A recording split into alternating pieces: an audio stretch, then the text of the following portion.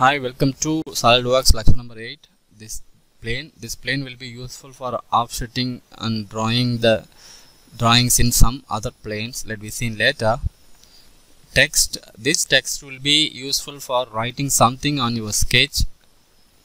Let's go for that one.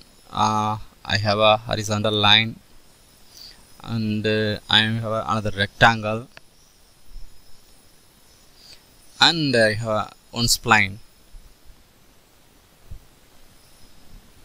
In this video we are going to see how to write something on our sketch.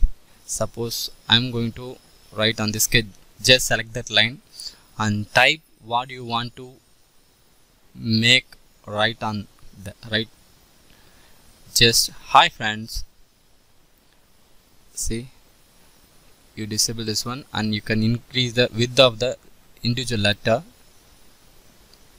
Also you can increase the space between two letters. Suppose I'm writing on this splines. Just select the spline and go for lettering. Now type something on this. I'm writing SolidWorks.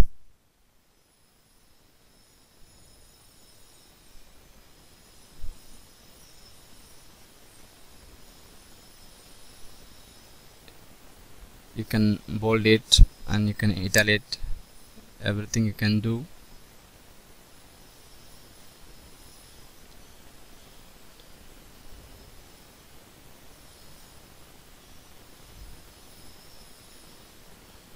You can space it at center of the line, center of the spline,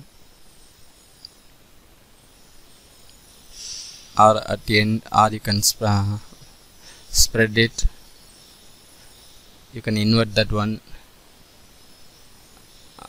Also you can make a reverse writing. Everything you can do here. Disable this one and you can increase the width of the letter. And you can increase the space between the two letters. Suppose if you want anything on this line, select the line and follow the same procedure.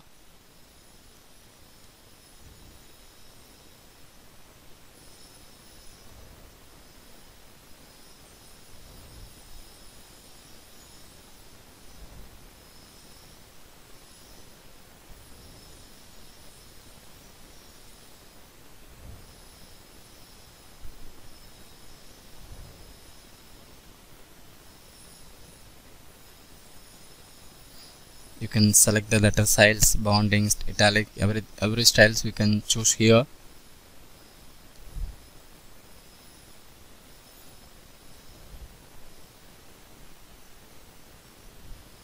Let me see the points. This will be useful for starting the drawing in the existing sketch. See, I am making number of points. Suppose I am moving for the line. You can start here from the points what you created here.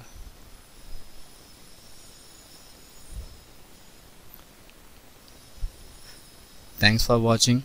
Let me see in the next video. Thank you.